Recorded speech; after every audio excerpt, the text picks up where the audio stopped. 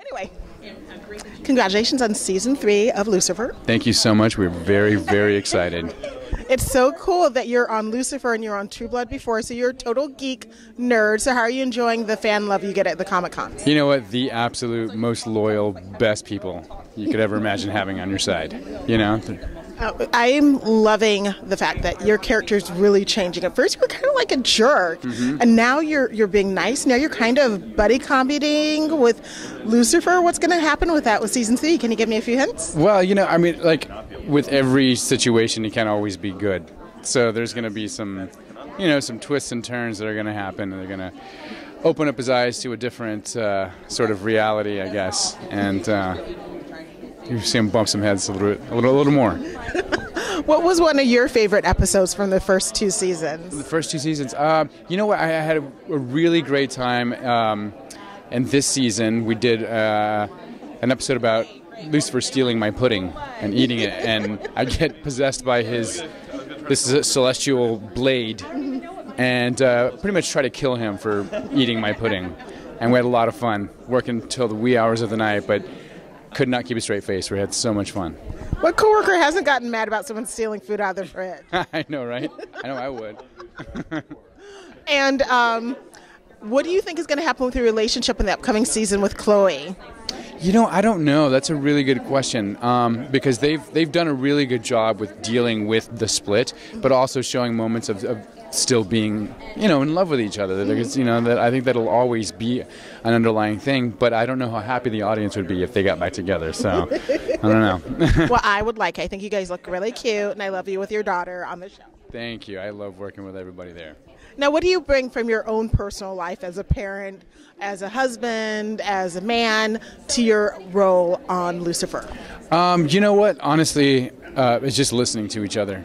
You know, I think my wife and I do a pretty good job of listening to each other, and that's what you do as actors, and that's what we do on screen. So I do that. Just listen.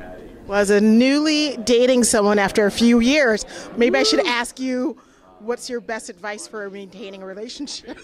Just make sure that you do everything your husband wants you to do. Right? Or boyfriend. All right? Wait, what? The guy is in charge. He is the man, and don't forget it. And you're going to be great. No, that's not what I want to hear. I want it to be my way.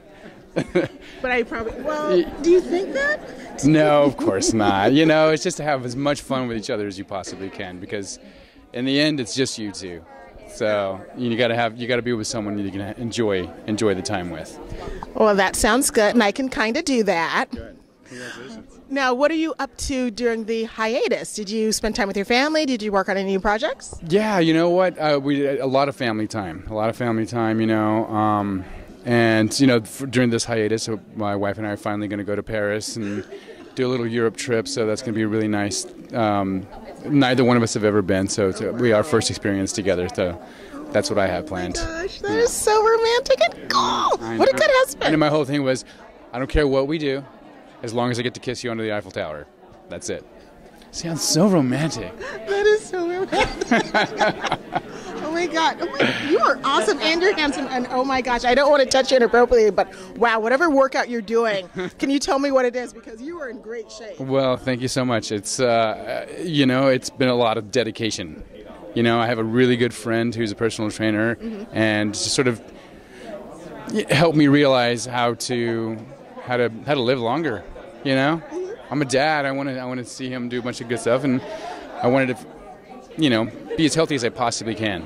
Now, do you do CrossFit or do you run? You look like you may be CrossFit. No, actually, I do just a lot of weight training in the gym with my buddy, you know, who FaceTimes me. Oh, really? You know, my wife and I do the same thing together, and you know, that also helps, is having a teammate with you, you know, who's right by your side going through it together, you know. Oh my gosh, your marriage is now my new marriage goal. And I'm going to have to start lifting weights because it's working for you. And congratulations on season 3. Thank you so much. Thank you for talking to me. The fact that you guys are going to Paris, you've saved it for your first, oh my God, oh my God, they're so romantic. That's so cool. What are you going to do with your little children? His grandmother's going to fly in, because we're shooting in Vancouver, and she's going to take him to school and take care of him while we go. Oh my God, that is a true vacation. It is. Well, hope you'll bring him something from Disney, Paris. Maybe. Thank you again. Thank you so much. Nice to meet you. Nice to meet you.